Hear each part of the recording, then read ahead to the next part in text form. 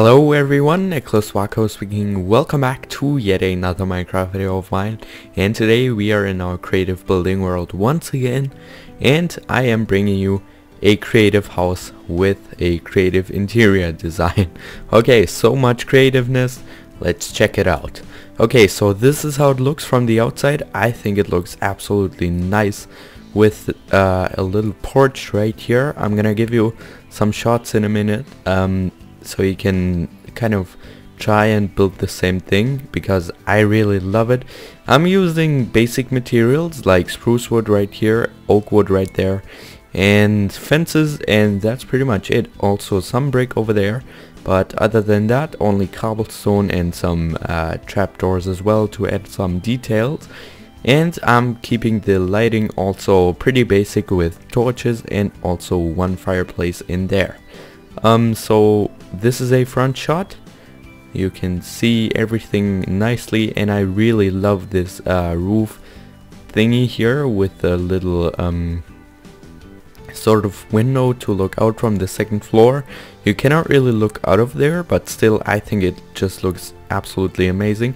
So this is the front. The sides don't look too great, but I'm still gonna fly around them just for the tape. And yeah, the fireplace also doesn't look too great, but you can always cover that up with some trees that also need to be around a nicely looking house. Okay, so just take some looks at this from above. It looks like this, and there are also some cobwebs right here just to resemble some smoke that is coming out of the chimney.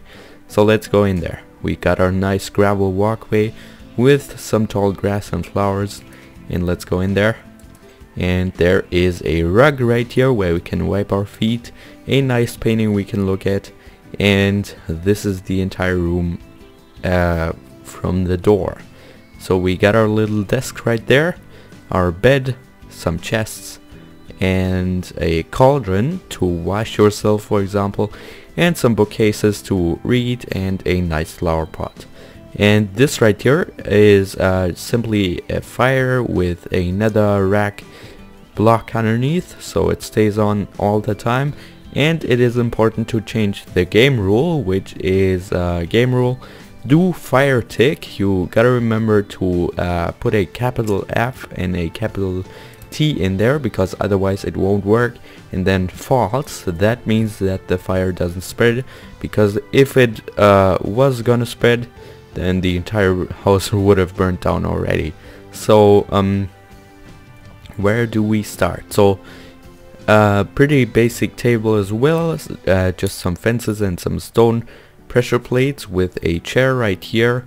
And I like this bed because it has this sign on its end. I think it just adds to it a little bit. You can see this sign kind of looks the same as this block behind there, this oak wood block, and it kind of seems like it's supporting it a little bit.